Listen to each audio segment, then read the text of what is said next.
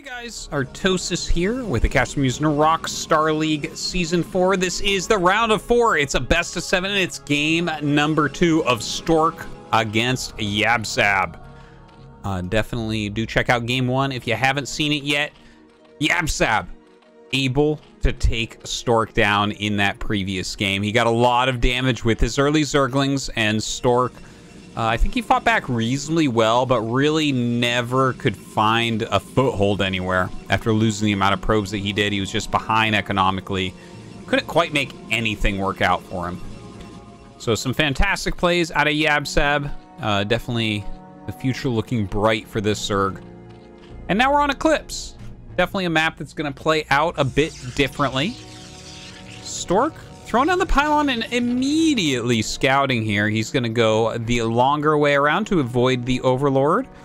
I think generally when you see the pylon scout like this, it's going to end up being a Forge Fast expansion. We'll see if Yabsab goes for a hatch first or some other manner of going. Look at this, the probe avoiding the Overlord. So there's always the possibility that this probe can do something sneaky, although we haven't seen a Forge started yet.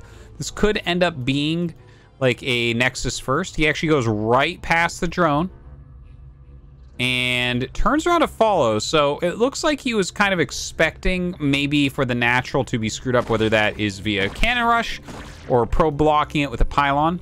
But with the drone immediately going to the third base, looks like he does want to go ahead and maybe put his expansion down here. You notice the probe taking a bit of damage there from the drone. The drone actually can win in a fight against the probe. And the probe just kind of coming back down here, getting chased once again. And it is going to be a Forge into Nexus. Of course, he's going to get up here and scout this spawning pool, and not a whole lot that you can do right here. You can't do like a cannon rush or anything like that. Honestly, he has slowed him down like a little bit with the probe since 2 drones have been out here for a long time. Hatchery at the natural first. This drone's still just kind of waiting at that third base. Certainly going to throw a hatchery down relatively quickly. And the Nexus starts for Stork. So, I mean, this is kind of an old school, and it's kind of funny because I was talking about at the beginning of Game 1 how I think Stork has really modernized his Protoss versus Zerg. A lot of his games look really similar to the types of plays, the types of strategies that Mini uses, but in this game at least, not really the case. I mean, it could have turned into something interesting if there was a hatchery first, but Yabsab too smart playing around that quite a bit.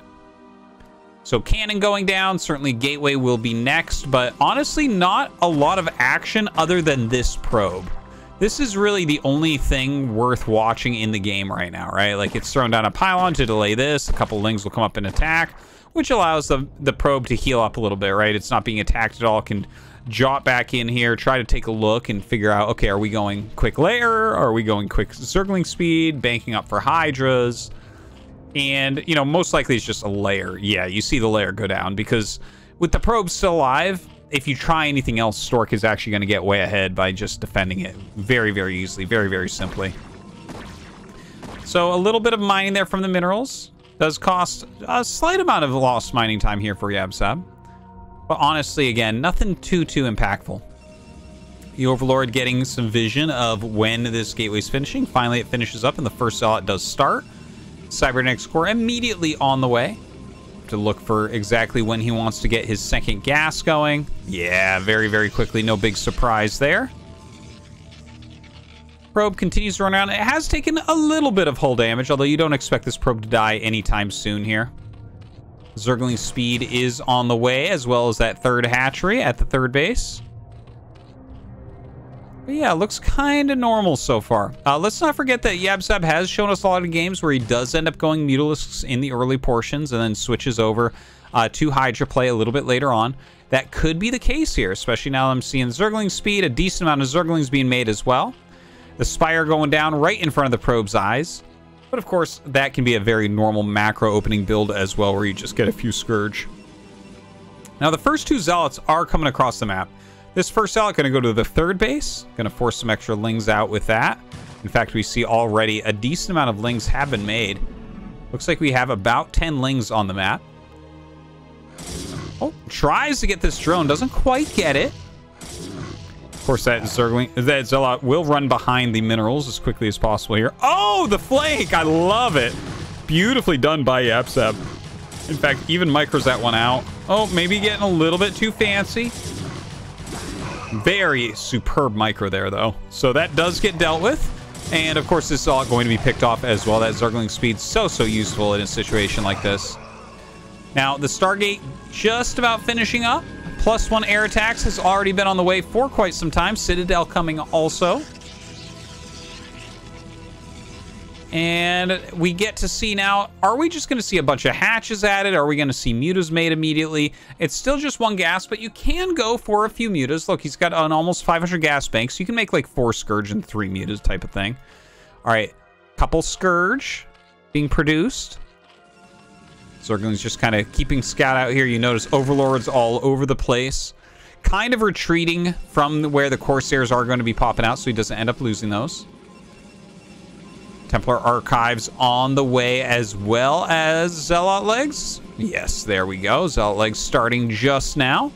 So Stork kind of getting into all of the tech that he needs. A scout coming across the map. We still haven't seen any mutas as of yet. We do have these couple of Scourge, but really that's it as far as Spire units go. But that might be him waiting to get rid of the Corsair, right? You don't want mutas popping out as this gets there, which he then scouts and then just runs away and reinforces, gets cannons up everywhere. So let's see if he does go further with that. It looks like the answer is going to be no. We have Overlord speed as well as Hydra speed and +1 missile attacks on the way. So definitely a transition from yabsab here into just pure Hydras. Now the Zealot's going to poke out a little bit here. +1 almost done. Not quite, though. Scouting Scourge coming up. Not going to find anything too interesting. I mean, you see the gateways going down, but this is what you expect. A few Corsairs going around the map. Might actually end up getting a nice catch here. Yeah, just kind of the macro portion of the game. I gotta say, like, I think that yabsab's playing a very standard game. It looks good. It looks strong. The same can be said for Stork. He seems to be very much on top of everything. He's not overproducing anything. He's not underproducing everything. A little bit of pressure here and there. Like, seeing those 4 Hydras, for instance. Loses a Zealot. Half damage on another one. That's fine, right? Like, he really sees that, okay, this is lurkers from here. So a few more cannons going up. Psystorm, yep, I was wondering about that. I was like, ooh, you really do need Psystorm. So Psystorm on the way now for Stork. yabsab's starting to move across the map with his first big group of Hydras, but a couple cannons already were started. So very quick reaction times here from Stork. A DT chasing these down. It seems like with no Overlords in the vicinity, this DT is going to prevent them from really attacking right now. Should be an Overlord on the way since he does have speed. But look at this. He's actually trying to bust anyways. This is kind of crazy with the DT there as well. Really? Is this actually what you want to do?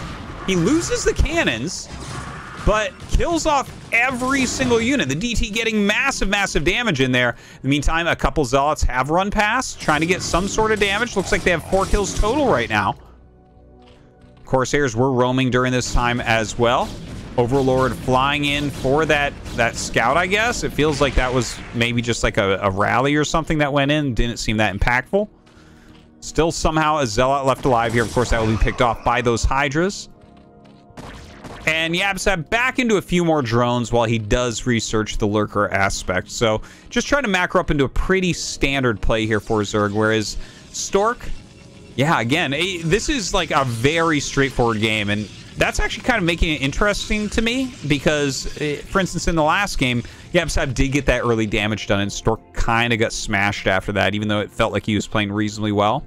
Here, not that much has really happened on either side. Like, yabsab tried for damage a little bit, but it wasn't a huge commitment. Just popped some cannons, lost some Hydras. Whereas Stork playing one of the older normal styles. And we're going to see how he can do in this situation without that early damage. Looks like he's using these Zealots to tank up some Hydra hits while he picks off Overlords. Doing a great job of that. Look at this supply just plummet right now. Some Scourge pop out and do end up killing one, but he got all the Overlords in this area. 63 of 78, so definitely some more Overlords going to have to be produced. The Hydras get up here and clear those Zealots out. In the meantime, the Corsairs, oh my god, they find a huge pack of Overlords here. Just massive here from Stork. He is going to pick off a ton of Overlords. Look at that, 68 of 54, a massive supply block. So painful to see. And in this time, a DT somehow shimmied his way into the main base. So many drones sent back in this direction. Still going after the Overlords. Oh my god. A massacre. 66 of 14 supplies. Stork just dominating here with the Corsair DT play. Keeping yabsab so busy.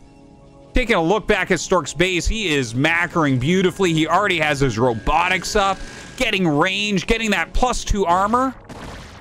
Finally, the DT will end up falling with 8 kills to its name, but not a lot left here for yabsab. He's finally resupplied with those Overlords. A bunch of Zealots coming down. Hydra's coming up for that flank, but there's more Zealots than Hydras here. You cannot fight against that. yabsab getting absolutely pulverized this game. The surround is real, and I think yabsab is close to death at this point. A 30 supply lead here for Stork as he runs into the natural. The drones trying to drill up, trying to help, but 2 Hydras is not enough to kill these in a million years. A lot of great glitching going on. The Zealots dancing all over each other. Running forward, but mutas pop out. This is probably the last-ditch effort. He does not even have a carapace upgrade for them. The mutas diving on the Zealots. Stork immediately targets down the Spire so that the mutas will not get out of hand. The Spire will fall. The drones will have to run.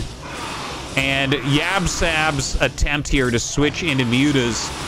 I mean, it's just, it got scouted too quickly. If these appear at Stork's base, okay, then maybe. But the fact that they're still here killing off Zealots, let's take a look. Look at this massive Dragoon count. Psy Storms on High Templars with them. Look at this. 5 Corsairs with the +1 attack against no carapace upgrades. Stork's army is a muta-killing army. yabsab, what's his army? 7 mutas, a group of Hydras. It's just not that much. It seems very unlikely he'll be able to deal with what Stork is fielding right now. But one thing we can say positive about yabsab's position, he has a very good drone count. 49 is really solid. So if he can get left alone for a little bit, he might be able to get an army out that can actually fight this. All right, dives in.